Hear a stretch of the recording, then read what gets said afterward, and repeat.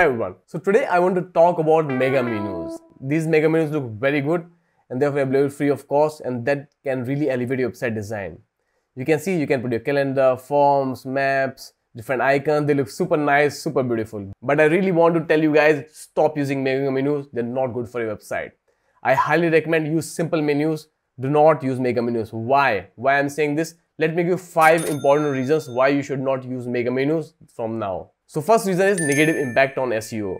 So search engine like Google, Baidu, Yandex or different search engine, they come to your website and they analyze the menus on your website. When they comes on this kind of mega menus, they get confused because these menus are very complicated and they really cannot connect very well your website internal links when they're used inside mega menus. So it really impact the negative effect on SEO of your website. If you want the best SEO website, do not use mega menus. They are very complicated and most of the time they are created using JavaScript. So it becomes really complicated for search engine to analyze the menus on your website and pass the juice from pages to pages and connect your website properly. So if you want good SEO, stop using mega menu. Second reason not to use mega menu would be poor user experience on mobile devices. Okay, so on desktop device, the mega menus looks very nice, but on mobile device, they can be very overwhelming. So the screen size on mobile devices is smaller in comparison to desktop. So you have to fit everything, all these things you can see here, all these menus and everything and widgets, forms, everything, these icons, images into small area on mobile devices. And when you do this, it becomes very complicated for the users or visitors who are visiting your website. And now what you will say, okay, for the mobile devices, I can use simple menu. For desktop, I can keep big menu. Again, guys, then you are increasing the code on your website.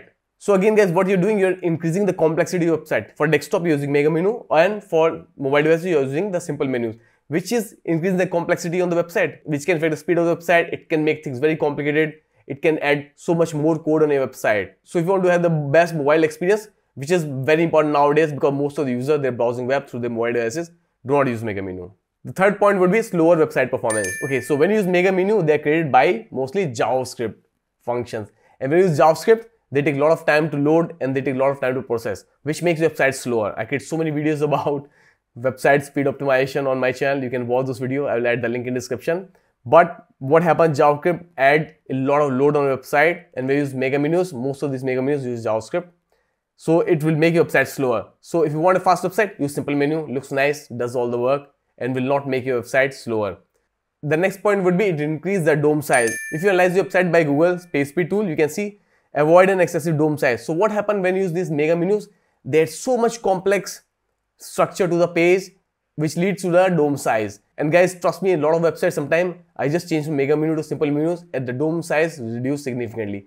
If you want to solve this issue of avoid an excessive DOM size in Google page speed inside, guys, change the mega menu to a simple menu. That will really help you out. And the last point would be harder to maintain and update. So guys, these mega menu will be really hard to maintain and update if you want to change anything.